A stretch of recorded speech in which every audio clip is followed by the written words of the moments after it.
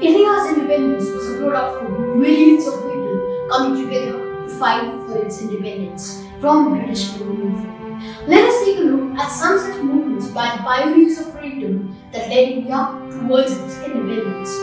The Rebellion of 1857.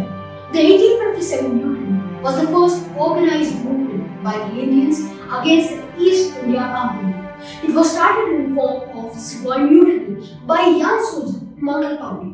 The use of animal grease or cow beef in the cartridges of the newly introduced Royal Enfield rifle was the main cause. Soldiers had to wipe off the cartridges, which hurted the religious sentiments of Hindus and Muslims.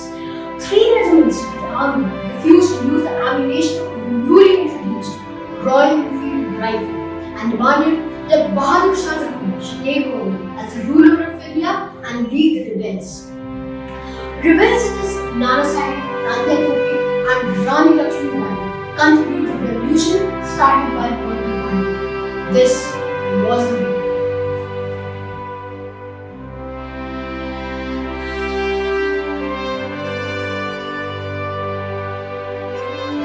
If the deaf are to hear, the sound has to be loud, stated Bhagat Singh and Batukeshwar Dutt at the trial for bombing the Central Legislative Assembly on 8 April 1929. These 2 young revolutionaries turned the deaf aristocrat British towards a youth upheaval that changed the course of India's freedom movement. Bhagat Singh began to protest the British rule in India while he was still a youth and soon fought for national independence. He is credited for popularizing the catchphrase Inqilab Zindabad, meaning long live the revolution. In 1928, Bhagat Singh plotted with others to kill the police chief responsible for the death of an Indian politician, Lala Lajpat Rai. Instead, in a case of mistaken identity, junior officer J.P. Saunders was killed. Bhagat Singh had to flee to Lahore to escape the death penalty. In 1929, he and Batukeshwar Dutt bombed the Central Legislative Assembly at Delhi to protest and then surrendered. He was arrested and hanged at the age of 23 in 1931.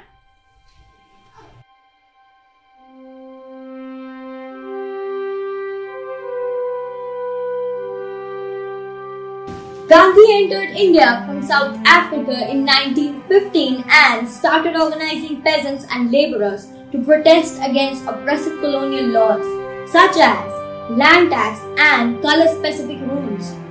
Gandhi soon led nationwide movement against British Empire, preached against non-violence, championed women's rights, protest against untouchability, and mitigated terms between various religious communities.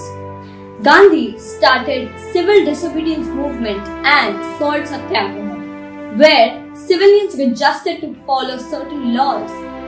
The non-cooperation, salt satyagraha and quit India was a turning point. The Bharat Choro Andolan was the final nail in the coffin for British India.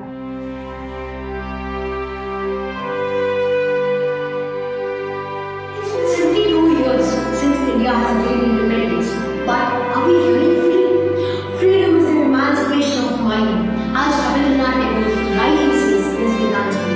And I request you to honor the deeds of the deathless ones and remember the blood of your martyred sons.